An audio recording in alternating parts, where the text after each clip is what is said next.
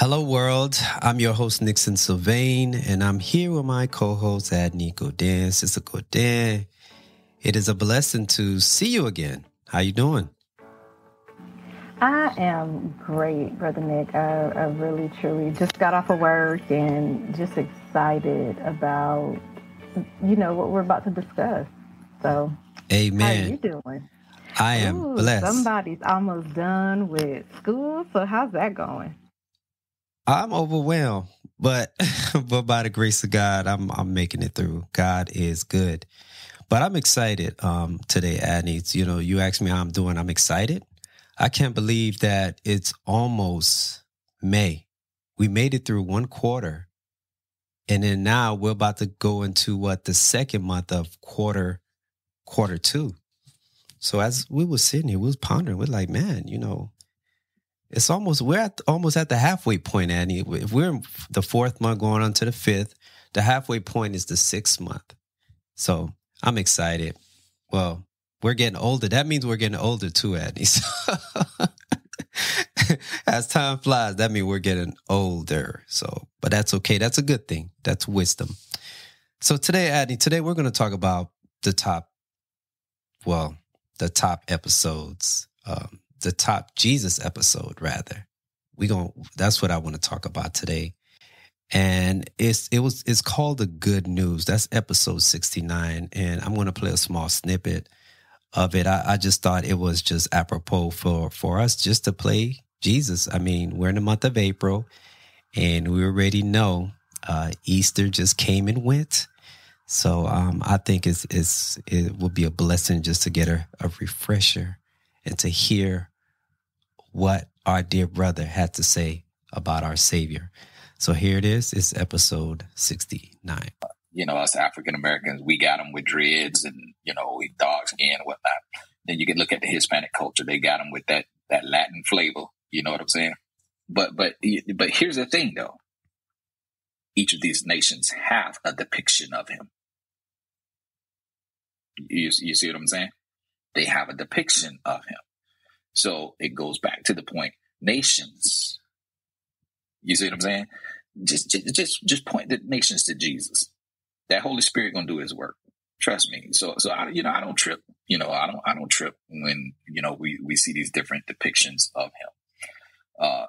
Just make sure you're looking at Him. That's my thing. But here it is again. The reoccurring term or theme of nations. Back to the Great Commission here, Matthew 28:18-20. Right. All authority has been given to me in heaven and in earth. Go therefore and make. I need to sit down on 19 because we believe, and let me be clear with this. Let me because this is the new year, 2022. And we believe that salvation comes from Jesus. Jesus saves. And so when we emphasize baptism, we are not talking about baptismal regeneration. We do not believe that the power is in the water within of itself. In other words, the water within and of itself does not save you.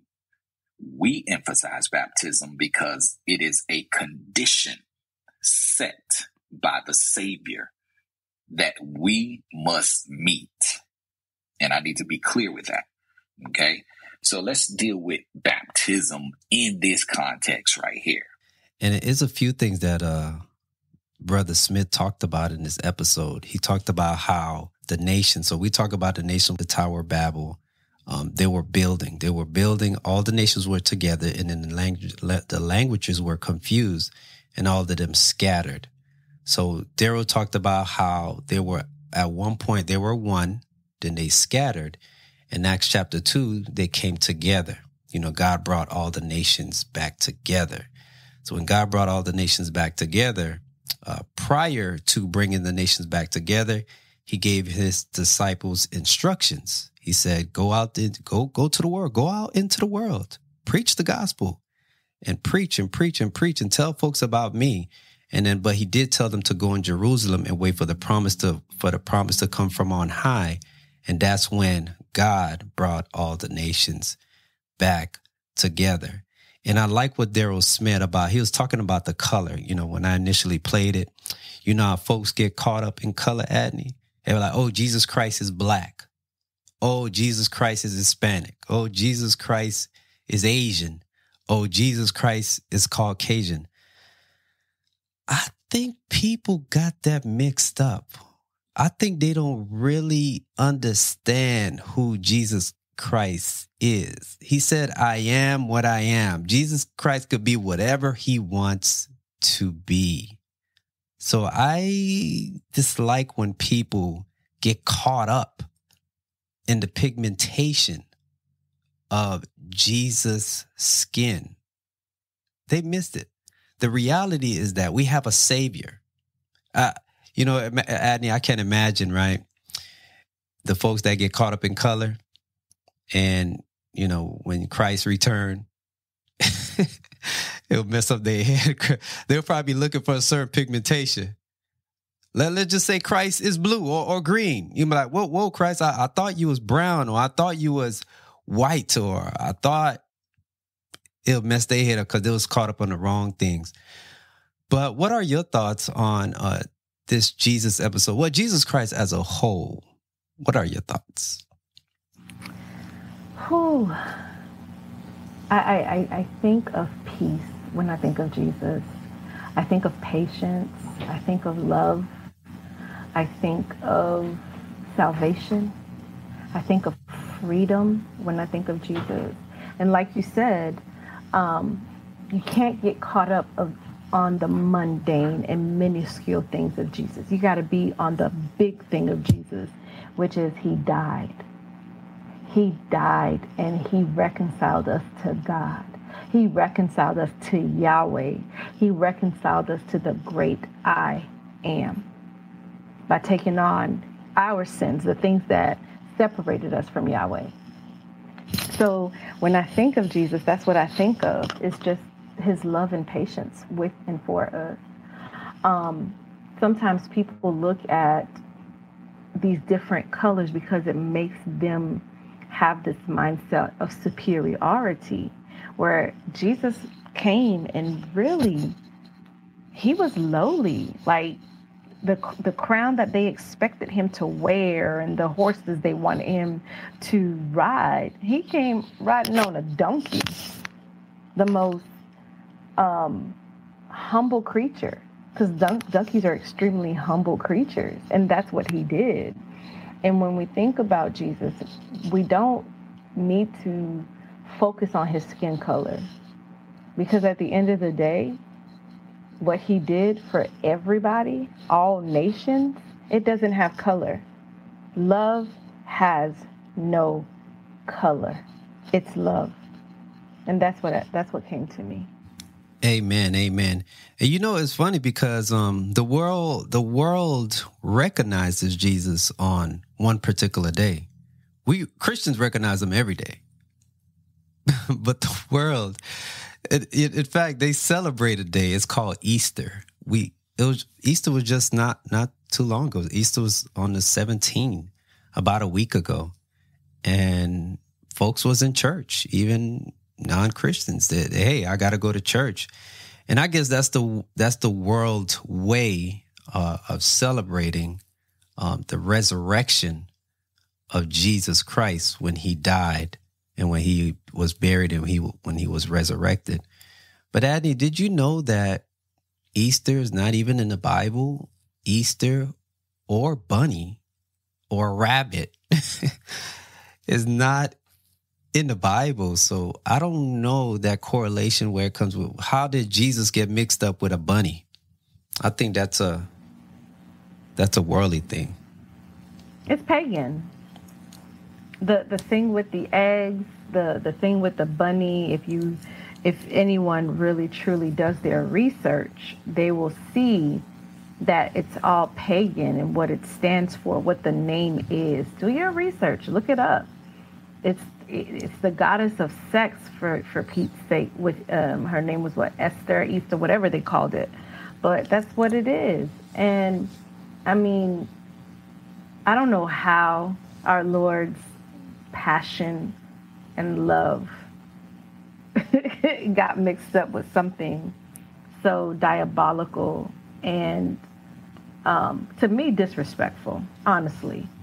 It really, truly is disrespectful to correlate something so pure with something so vile and to make it into something for kids so they could go out and get eggs and all this other stuff. That to me is just so disrespectful. Yeah, I think sometimes people miss the essence of Jesus. I feel like sometimes they make the eggs and the bunny. It takes away from Jesus himself. And I know that Jesus is the only God, because we know there's all kind of small gods in this world. But God, Jesus, is the big God. And he's the only big God that was risen from death. Like death couldn't even hold him down. And I want to read the passage that when it's stated that Jesus has risen in Matthew 28, verse 6. It says that, and this is when he died and he was buried and he was placed into the tomb. It said, he is not here. He has risen. Just as he said, come and see the place where he lay, then go quickly and tell his disciples he has risen from the dead and is going ahead of you into Galilee. There you will see him. Now I have told you. So I think that's good news for us, Adney, that we know that we have a God and we know a God that was once dead and now he's alive. And that's powerful because we have had relatives that died and they haven't come back. They're gone. So we're talking about God himself, 100% man, 100% God. Death, that's powerful to me. Death couldn't even hold him down. The grave even couldn't hold him down. And that's powerful because when Christ, when he was risen, he was with his disciples for 40 days. So you could imagine. So it's not like he was here just for a blink of an eye and he just went on to glory. He was with them for 40 days. At some point, in fact, some of them didn't even believe that was him. Thomas, doubting Thomas. Doubting Thomas was like, Lord, is that you? Like he was like in disbelief. But I think we should not only wait until Easter Sunday to remember Jesus Christ. I think that's something that should be practiced 365 every day. In fact, we do that as Christians. We think about our Lord, our Savior, Jesus Christ, every single day. Adney, I can't tell you, look, every day, Jesus Christ is on my mind from sun up to sundown. I'm always thinking about my Lord, what he has done for me. And I'm always encouraged or motivated to share the good news with other people, just like as he has instructed his disciples to do. Any final words? I mean, what else can we and who else can we think about? Yes, some of us are in relationships, some of us are married, but that person didn't die for you. Yeah, they could show you that they love you with every fiber of their being, but the true love that no one can mimic is the love of Christ. Because I'm going to tell you right now, there is no possible way that I'm going to let somebody spit on me or hit me for somebody. No, we ain't doing that. We throwing blows. But what I realized is that Christ is the epitome, the definition of love, passion, and what we just celebrated. His love on Friday, that beating, hanging high, stretched out wide, hung high, giving guile and thirsting and saying it's finished. That to me is the beauty of our Lord and Savior, because he did something that most of us would not even do.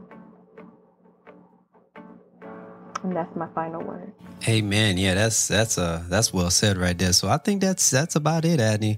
So I would highly encourage everyone. That was episode 69 that we played earlier. But we did do a series on Jesus Christ, episode 65, episode 66, episode 67, and episode 68. So we did a 5-part series. Go back and listen to those series. Trust me, it will bless you. It's going to bless your life. Because remember that you are created for a purpose, and a purpose for God only. Until then, be blessed. That's it for now. But before we go, please continue to listen, subscribe, and share our podcast. Also, if you want to support our show, please scroll down to the bottom of the show notes and click on the link that says Buy Me a Coffee. We would greatly appreciate it. Thank you for listening. And remember, God is good all the time, and all the time, God is good. And also, Jesus Christ loves you. Thank you.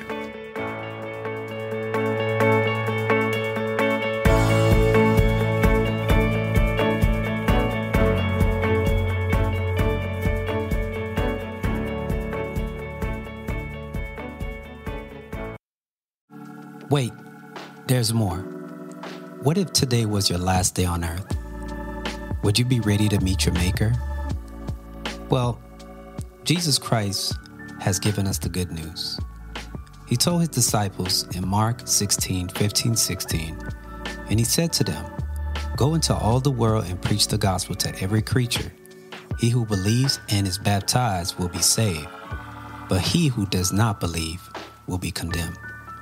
Jesus Christ has instructed his children to share and preach the gospel, which is the good news, which means that Jesus Christ came and that he was sacrificed, he was buried, and he rose on the third day. By believing and by repenting and confessing and being baptized, you will be saved. So it is your choice. Jesus Christ will not force you. You've heard the message, you heard personal testimonies, but this is your opportunity to give your life to Christ.